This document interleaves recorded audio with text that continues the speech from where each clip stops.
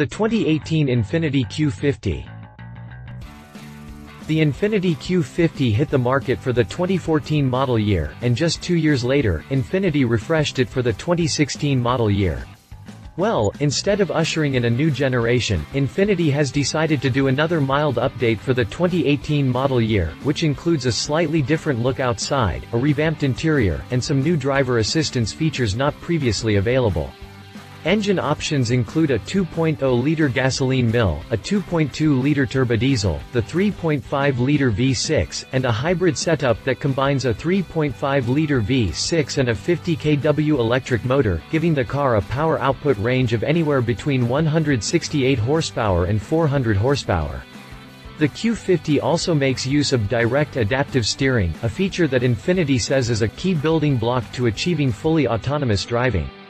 But, what is more important, is that each trim level will have its own standalone features and styling that will help it stand out in the lineup. Roland Kruger, the president of Infiniti, said, "Infiniti seeks to empower our customers on their journey through their experience with us, whether it is our products, our technologies, our services, or simply a passion for driving. There is no better vehicle that incorporates all the elements of the Infiniti brand than the Q50 Saloon." Now that the 2018 Infiniti Q5 has made its debut at the 2017 Geneva Auto Show, we have lots to talk about, so let's dive on in and take a closer look at it and how it compares to the competition. Update July 21, 2017, Infiniti has announced pricing for the 2018 Infiniti Q50. It starts out at $34,200, a $150 increase over last year's model, and increases to as much as $53,000 for the Red Sport 400, an increase of $2,300 over last year's model. Check out the prices section below for all of the details. Official video. Exterior. So, since Infiniti decided to go with another facelift instead of a full revamp, there aren't that many changes to the exterior, but there are a few to speak of. First, the hood and headlights carry over from the current model. That's right, Infiniti didn't even update the headlight units. But, the grille is actually new, even if you can't spot the difference at first. Notice how the grille surround comes to a sharp, inward point an inch or so below the top of the grille? That's new, as the current model's grille surround features a more rounded point located an inch or two lower. Down below that air dam has grown just a tad bit taller and wider. Instead of the bottom of the air dam being integrated into the front lip itself this time, it's part of the fascia and wraps around to the inside of the corner recesses, eventually turning into a stout bodyline that travels much higher up the fascia and divides the grille surround from the headlights. The hood and headlights carry over from the current model. That's right, Infiniti didn't even update the headlight units. But, the grille is actually new, even if you can't spot the difference at first. Below the air dam sits an insert that doubles as a front lip and curves upward into the insert that defines the outer and top edges of that corner recess. As such, those recesses now sit deeper in the fascia and have a much cleaner look than before. They get the same mesh as the air dam but feature a small circular fog light that's now mounted right in the middle. The horizontal running light carries over, but is now angled slightly and sits a little higher.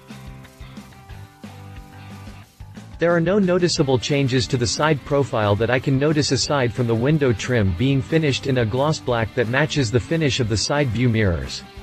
The same body lines, side skirts, and door handles all carry over. Around back, it's the same general story, but the taillights have been updated to include a more modern look, while the odd chrome trim below the license plate recess has been left in 2016. The rear fascia no longer has those small reflectors in the corners, and the rear insert that surrounds the exhaust pipes is now primarily black with a small insert in the middle that gives the appearance of a diffuser. This is likely limited to the Red Sport 400 model, so expect the same rear fascia layout on lesser models. The competition. When you consider the fact that the Q50 goes toe-to-toe with models like the BMW 3 Series above and the Mercedes C-Class below, it's not that surprising that Infiniti has been trying to keep the Q50 as fresh as possible. The Germans are a tough crowd to beat, and the design of the 3 Series proves exactly that. Nowhere near as muscular as the Q50, the 3 Series basically draws that perfect line in the sand and is the definition of stylistic functionality. Up front, the nose is quite aggressive with the long, geometrically sound headlights and the kidney bean grills. Down below, the fascia forms a bit of a smile with the air dam while providing enough character to keep things interesting. The hood and fenders are primarily smooth with just mild lines, but that's a blended effect that makes the 3 Series so popular. The side profile matches the smoothness and elegance of the hood with several mild lines and an overall smooth profile. It's not something that makes you say, wow, but you're not going to look away as disgust either. Around back, the 3 Series takes a somewhat old-school approach. The taillights are split between the rear quarters and the decklid, while the rear fascia is relatively smooth save for a mild line that runs the full width and a boomerang-shaped line in each corner to help define the lower fascia. The exhaust outlets are positioned toward the middle but aren't exactly considered to be centered, either. The Mercedes C-Class is currently in its 4th generation and is due for a mild facelift come 2018, but until then, the 2015 design is what's on the table. Design-wise, the C-Class falls right in the middle of the Q50 and the BMW 3 Series. Up front, it has a pronounced nose with that sexy Mercedes grille, while the front fascia is all one piece and is shaped to create corner vents and the air dam that gives the car a smiling impression when looked at from the right angle. The hood is long but smooth, while the side profile is dominated by 2 sharp and angled body lines that run opposite of each other, with the 2 rearmost points being closer than the fronts. The interesting thing about the C-Class, however, is the waistline that is curved upward ever so slightly in the middle, a feature that we normally don't see on smaller luxury sedans like this. Around back, things are a little more intense than on the 3 Series. The rear decklid bubbles up at the tip to create a small lip of sorts, while the taillights sit down inside the rear quarters and have a generally rounded shape to them. Down below, the full-width body line wraps down to create a small void in each corner that serves as a tiny vent. The exhaust outlets are rectangular and are integrated into the rear fascia with a small, diffuser-like insert in between them. It's a smooth design all of the way around. All told, all 3 models look pretty damn good, but as far as looks go, it really depends on what you're into. If you want something more aggressive, you'll probably want to go with the updated Q50, while those that are more interested in smooth looks and functionality will find themselves more at home with the 3 Series in their driveway. The C-Class falls right in the middle and gives you just the right blend of both, something that makes it a winner in my book. Exterior dimensions. Interior. Infiniti is boasting the updated Q50 as a vehicle that has an enhanced level of artistry and quality to the high-tech cabin. What that really means is that Infiniti didn't change too much inside. In fact, you'll notice the same door trim panels and stitching layout, infotainment monitors, instrument cluster, and even the same center console. But Infiniti did bring some new materials and a little bit of new design. The model you see here has quilted stitching on the side bolsters of the front seats. Infiniti claims it has used better materials for the 2018 model, which includes leather-like material on the dash that is double-stitched. The model you see here has aluminum-look trim inserts, but the wooden veneers on models that are so equipped have been treated to have a more authentic appearance and feel. The center console remains largely the same, but there is a new, performance-oriented shift knob with a leather boot that has been double-stitched and is surrounded by new chrome trim. The same aluminum pedals carry over, but Infiniti has added a new steering wheel that is similar to that found in the Q60 Sports Coupe. It has a smaller central hub, airbag, and a longer, thinner lower spoke that matches the aluminum trim on the doors and center console. The side spokes have been slimmed down as well and features more modern buttons for easier access and control, a nice touch. Red Sport 400 models, like the one you see above, also features red stitching throughout to help emphasize its special place in the lineup. In fact, you'll notice the same door trim panels and stitching layout, infotainment monitors, instrument cluster, and even the same center console. But Infiniti did bring some new materials and a little bit of new design. The infotainment system is known as InTouch and features that 8-inch screen up top and 7-inch screen down below. The bottom screen is a touch display unit, while the upper unit is a basic LCD, VGA display. The upper screen displays most accessed apps, like the navigation system, for instance. The lower screen provides easy access to the rest of the system. The system allows you to customize your interior preferences and can store profiles for various drivers. No more adjusting the seat every time the wife drives. It also includes an easy entry and exit system that moves the seat and steering wheel automatically based on the key used to access the vehicle to make it easier to get in and out of the vehicle. The sound system includes a 16-speaker Bose system that features a new architecture and high-performance components. Supposedly, it delivers an enhanced acoustic experience and surround sound from any audio source, be it USB, Bluetooth, CD, or radio. The competition. The interior of the BMW 3 Series above is more refined in some aspects and more complex in others. For instance, the 3 Series only has one floating display that was updated this year to include BMW's latest infotainment software. The design of the dash is multi-layered while the instrument cluster lacks a central TFT screen. The seats in the 3 Series are fairly supportive but not quite as much as those in the Q50. The center console sits about as high, but the shifter knob in the 3 Series is shorter and a bit sportier. There are fewer trim inserts in the 3 Series, but you can find a few, specifically on the dash and on the center console around the infotainment control knob. Like the Q50, the center console in the 3 Series features two vents for rear passengers to keep things comfy, but the Q50 wins in the rear seat department as there is more support for passengers in the outside seats. The interior of the C-Class above could be considered a little more upscale than both the Q50 and the 3 Series.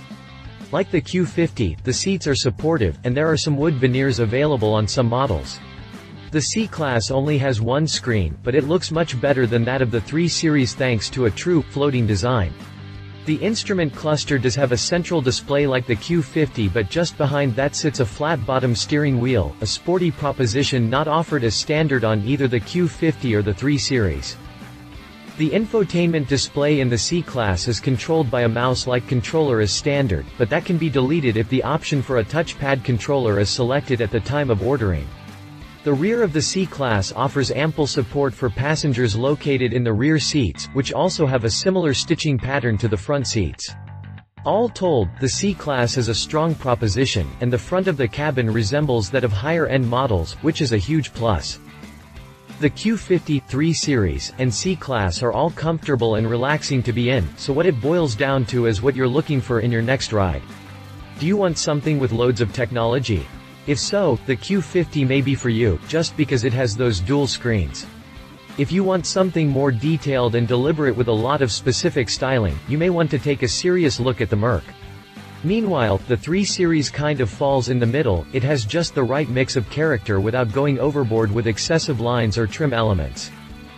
Interior dimensions. Drivetrain. As expected, Infiniti didn't do anything in the drivetrain department as far as power delivery or technology goes.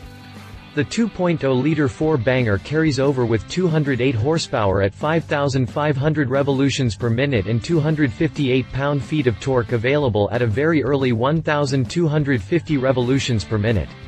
There's a 2.2-liter diesel that offers up 168 horsepower at 3,200 revolutions per minute and 295 pound-feet at 1,600 revolutions per minute. Then you've got the 3.0-liter, twin-turbo V6 that delivers 300 horsepower and 295 pound-feet in the 3.0T models or is tuned to deliver 400 horsepower and 350 pound-feet in the Red Sport 400 models.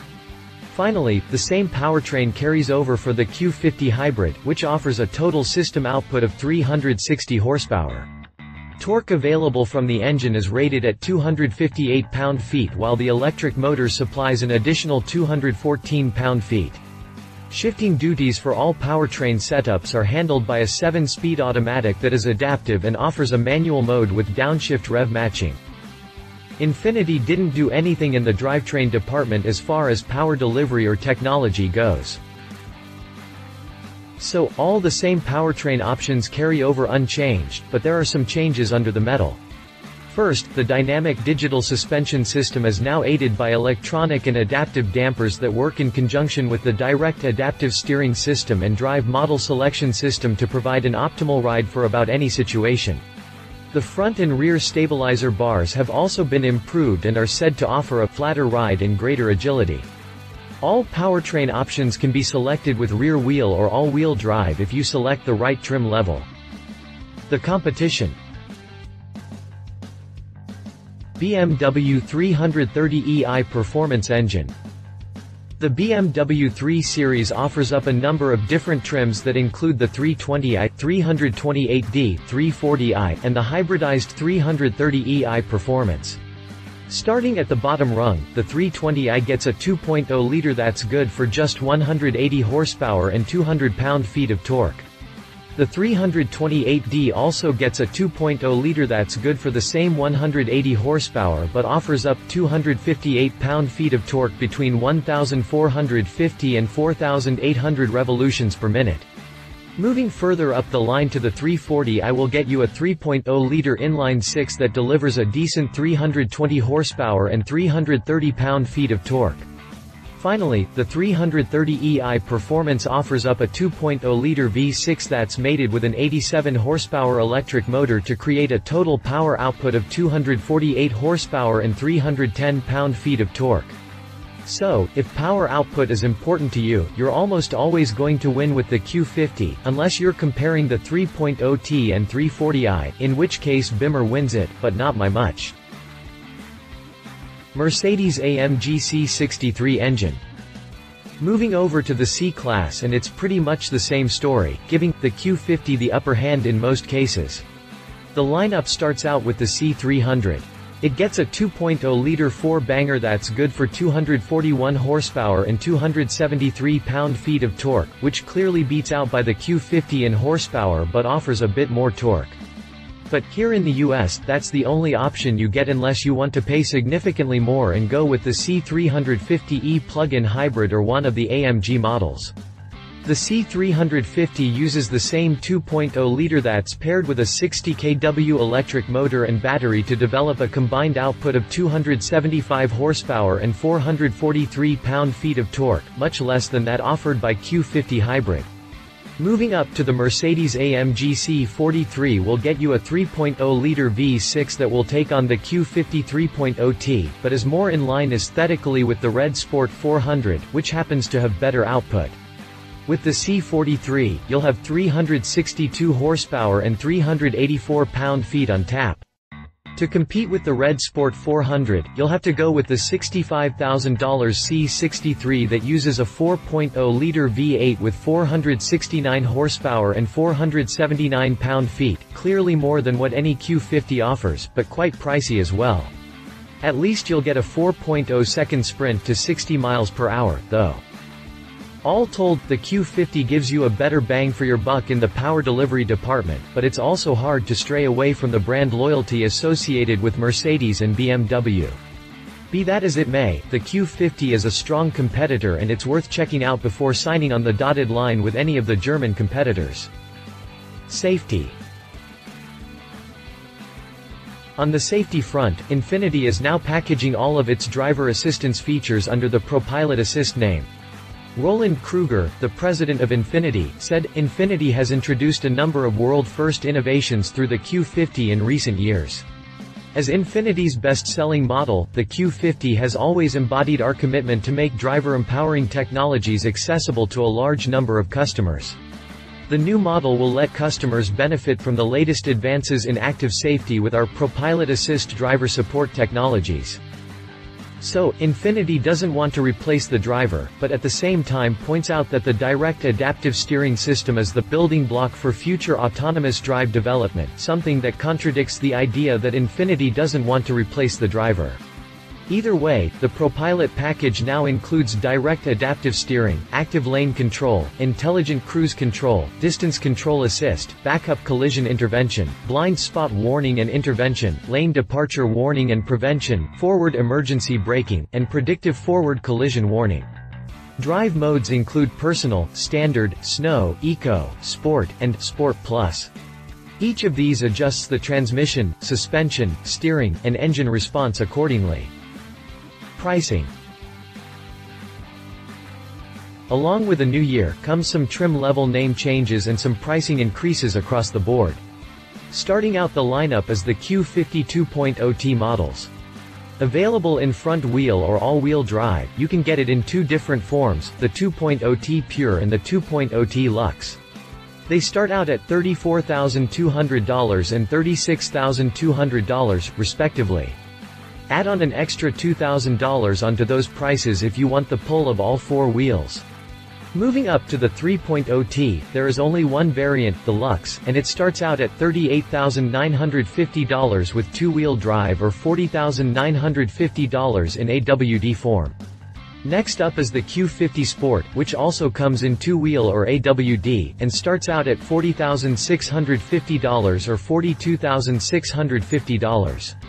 A hybrid Luxe is available in two-wheel or AWD and commands $50,600 or $52,600. Finally, the range-topping Red Sport 400 comes in at $51,000 in two-wheel drive or $53,000 in AWD form. These prices represent a mild increase for the lower trim levels, with the 2017 entry-level model coming in at $33,950 or $150 less than the 2018 model. However, it's not that way across the board, as the Sport AWD, for instance, has dropped from $46,650 to $42,650 in AWD form. Meanwhile, the Red Sport 400 AWD has seen an increase of $2,300, somewhat surprising, but not all that outlandish considering the current competition in this niche. Another option. Cadillac ATS. I know it seems weird to compare models from Infiniti, BMW, and Mercedes, but in all reality, the ATS is right up there in style and functionality, if you can look past the basic GM design cues that the brand refuses to move away from. It's been around since 2013 and went through a mild facelift for 2015. By the time the new Q50 hits the market, it will probably be up for a generational shift, or at the very least, another facelift, but until then, it soldiers on with decent looks. It can be had with two-wheel or all-wheel drive and comes with either a 2.0-liter four-cylinder with 272 horsepower on tap or a 3.6-liter V6 with 336 horsepower on tap. Pricing starts out for the 2.0-liter turbo at $34,595 and for the turbo luxury at $38,395. Next up is the 3.6-liter premium luxury at $43,995 and the premium performance at $46,995. Read more about the Cadillac ATS here. Conclusion. So, what else is there to say about the new Q50? Well, it's a little upsetting that Infiniti chose against ushering in a new generation and instead tried to boast a few new features that ultimately just come off as kind of lazy in most cases. But the Q50 is still a strong proposition to the German competition and, in all honesty, you can't knock the brand for not fixing something that isn't necessarily broke. This mild update will keep the Q50 fresh through 2020, so if you're interested in it, you're going to be waiting a while if you're hoping to wait for the next-gen model. What do you think about the updated Q50 this time around? Let us know in the comments section below. Love its slightly more aggressive up-front new features. Leave it very little has changed aesthetically. If you liked this video, please share your thoughts in the comments below and don't forget to hit the subscribe button.